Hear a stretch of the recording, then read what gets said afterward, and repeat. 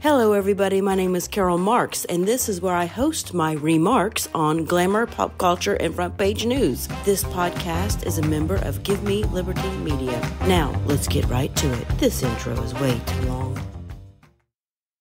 Hello, good morning, happy Saturday. What a grand day. Good morning, one and all. All right, where do you want to start?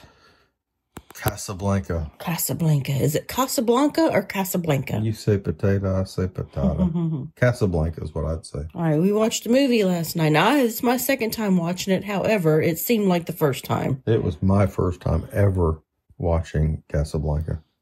Well, give me your synopsis, your thoughts. Give me your review. I thought that it was a classic movie.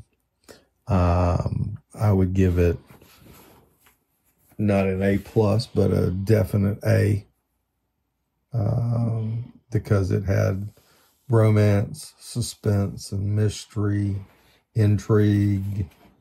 The amazing thing was there was no cussing, no nudity, not much violence. There was a shooting, but it was very downplayed. 2 shootings, but no blood. No blood, very downplayed. And it was interesting and intriguing from the minute you started to the very end. Why wouldn't you give it an A+? Because it didn't have a lot of good special effects, and it's an old movie. But I give it a solid A. Humphrey Bogart and Ingrid Bergman. It was great. I enjoyed it. I looked forward to it, and it was all I thought it'd be, plus more. So yes, I enjoyed it thoroughly. All right. Ingrid Bergman, I didn't realize how much of a beauty she was. She's just absolutely gorgeous. Did you notice her features and her skin and all just seemed like it was perfect? Did you notice? Well, it was in black and white, so it was hard for me to tell, but she looked average to me. Okay. Well, I mean, yeah, she was pretty. Yeah, I thought she was, you think now of the way women are portrayed. Yeah. Mm-hmm. And then you go back and you look at the way she was portrayed. Mm-hmm. She was much more attractive than the way they portray women today. Or the styles and all that stuff. Same, that's with everybody, I think. Same could be said about men, too. Okay. Well, I mean, So what you're saying is we've all become fat and bald and well, that's not how the people on the movies are portrayed. Oh, okay. That's what I'm talking about. That era I would rather live in. And then of course we got the next, because we're going to watch, how we usually watch movies of genres or eras or people or whatever themes the case and stuff. be. Themes, yeah. So we're on right now watching Humphrey Bogart movies, and the first one we watched, of course, was Casablanca. But the next one is the Maltese Falcon. So that's going to be interesting. Who stars in it and what's it about? Well, now that I'm reading it, it may be that we go to High Sierra first, but written by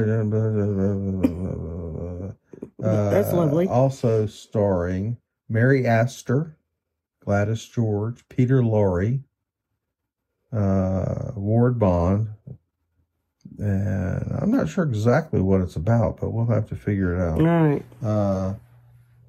It's a crime scene. It's a crime about a jewel-encrusted statue. So it should be good. There's another movie out that's in more recent time. Isn't it called Maltese Falcon too? Or I'm thinking of something else. I'm thinking the Snowman and the Falcon or something like that. I don't know. It's a recent in our time movie. I think that's a Burt Reynolds, Jerry Lee Lewis movie. No, it's about spies or something. Yeah, I don't know. I'll have to look that up. Right. But that's the next one we're going to see is the Maltese Falcon. So sounds great. It should be great. Absolutely. What else is happening in your world? Nothing. Nothing. We get the camera. Yeah, we got Cameron today. That's a highlight. Got some new toys and got some activities for him to do. Got that felt Christmas tree we put up. Activities. I love that. Activities for the show. You know what I was noticing? Of course, it's that time of year when the weather changes, and the weather's changing, of course. And we had our first little cold snap, and people are thinking, "Oh my God, it's already almost December, and we're just now having our first cold snap. Oh my God, it's got to be global warming, all that crap." I see that there's a lot of snow up in the Northeast and the Northwest. They're getting a lot of rain, and right now in the South we've been in a drought. But I think this time last year we were getting inundated with rain, and I always sit there and think about the weather and how it's gone from global warming to global freezing to how they've changed all the phrases and all. Mm-hmm. And I keep thinking back to a story, and this is a true story. This happened to us when I was a kid. I'm not a big snow skier. I'm from the South, but we had a big trip planned to some friends of my family. We're going to take several of us kids in a group out to go skiing out in Colorado one year. So we planned to go to Colorado, and it was going to be big. Oh, we were looking so much forward to it. Well, come to find out that they had no snow in Colorado that year. Absolutely. How can you have no snow in Colorado in the skiing season? I'm not kidding you. I'm not kidding you. There was no snow. So they changed it over, and we were going to go to Vermont to go skiing. And about 3 weeks before, they had snow. They had snow, by gosh. About 3 weeks before, it started warming up and it started raining. And all the snow in Vermont melted. We couldn't change our plans to go back to Colorado. So my friend's family had a grandmother who lived on a lake in Orlando. So we drove the car and towed a boat and went water skiing on the lake in Orlando. Mm-hmm. And I thought to myself, where were the global weather freaks then that were yelling and screaming? Because, that's a very vast change in weather. Mm-hmm. No snow in Colorado.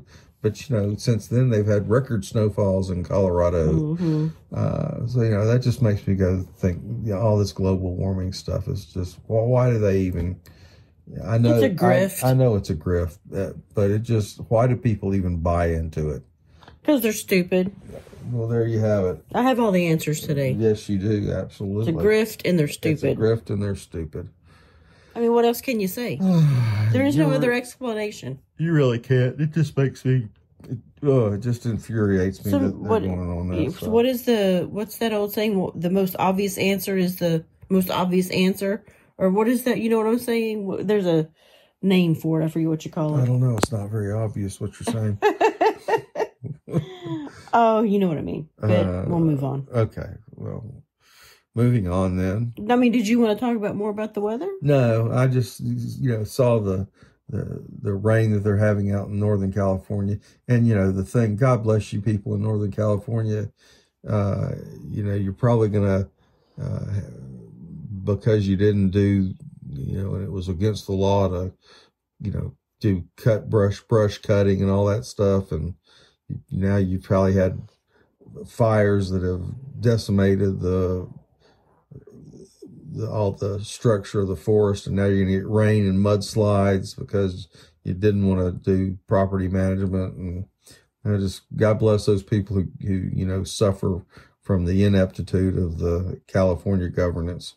That was my thinking of the whole thing, really. All right. God bless you, people. Well, do you want to talk about some of President's picks? I'll be honest, I'll disclosure right up front. I've not been paying much attention to his latest picks because they're like, blah, whatever. I did read a recent article, though, saying that, the Democrats are having hissy fits over his latest picks. I have not seen any of that. Again, I've not been paying attention, but I think these cabinets are so low level, nobody really cares. I've not seen any kind of outrage. I think the only outrage I saw was his Surgeon General pick, where she is definitely pro-COVID vaccine, and the only outrage is from the people on the right, which absolutely should be outraged about that pick. What do you think? Yeah. I think that's one of those ones that's going to come down to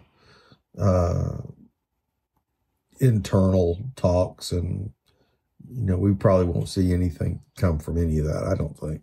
I don't know. I don't know. I'm not. My brain was all focused on the Attorney General one. Oh yeah. Yeah, we'll see. That's yours. What you're talking about is going to be a push pull.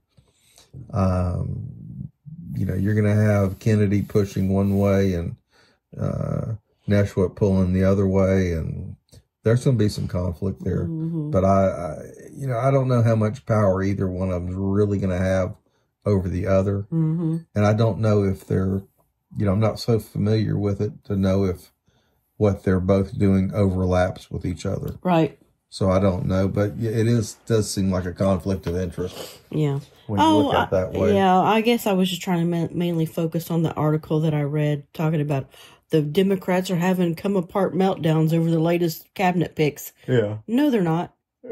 I haven't seen anything like that. And nobody even knows who these people are. So whatever. I think it's funny that they're trying to say that and they're really not. I think the funniest one, and I said this before I heard it on the news. I've done that several times in the past couple of weeks where I've brought up, hey, this happened and this is, it's not that I'm any smarter, but I've just gotten lucky. But I said when they picked, what's his name is Secretary of State, not Secretary of State, Attorney General. Mm-hmm. Matt Gaetz. When they picked Matt Gaetz, I said, that's not right. I don't know about that pick. And I thought it was a deflection.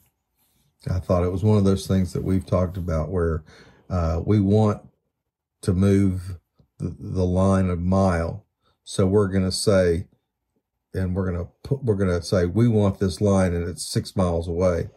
And then, they yell and scream and we say, okay. And we pull it back to the 2 mile mark. And they go, okay, that's cool. And we got our mile. But we only wanted a mile and we actually got 2 miles. Yeah. And they think they won. Right. Okay. Right. So when he picked Gates, I thought, this isn't, it's a ploy. And then it's a liberal play from the liberal playbook from themselves. Yes, exactly. And then you said to me, well, who do you think he's going to pick? And I said, I think it's going to be Bondi from Florida. And sure enough, bam, it was. And if you go look at her qualifications for that position versus his, she's much more qualified. Oh, I'm sure she is much more qualified. But is she going to have the effing backbone to stand up and go in there and clean house? Probably not. I think she will. I think so. I just wanted something. I wanted a shake up.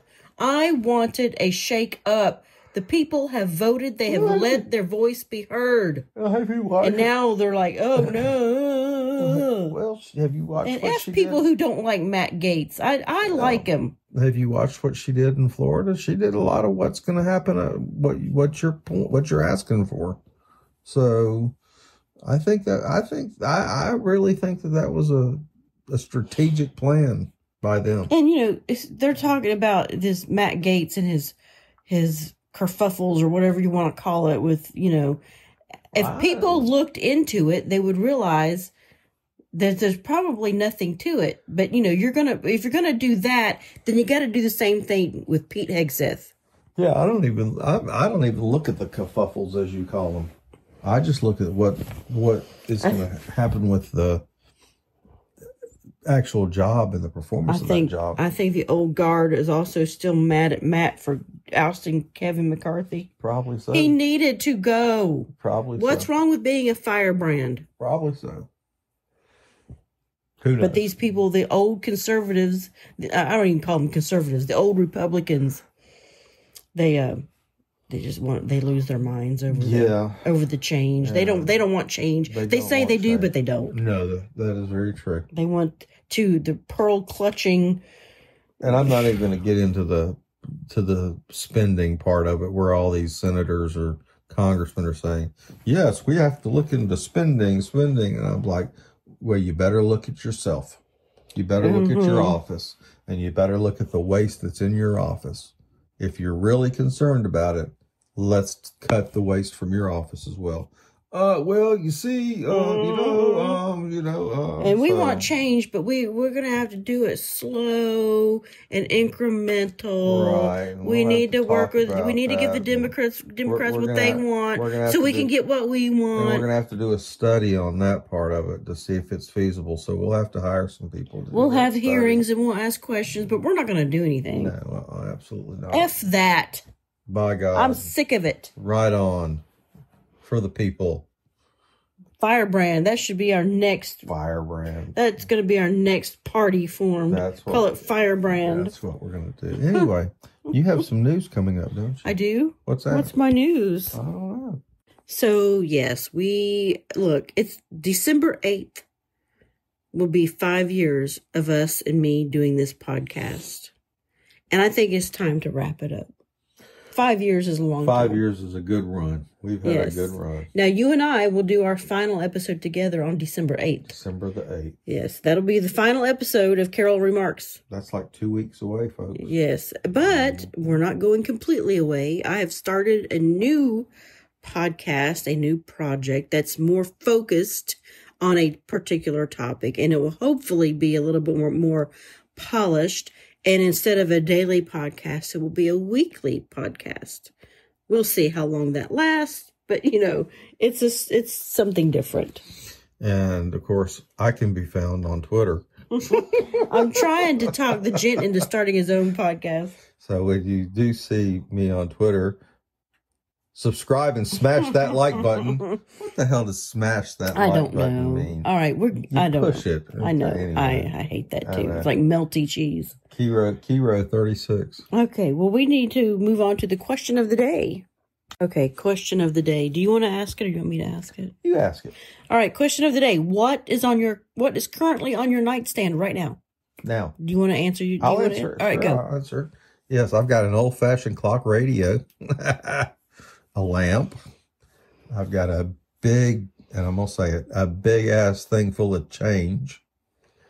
I have a book, a gun, and some soap. And you have water. And water, yes. But I have a book, a gun. Yes.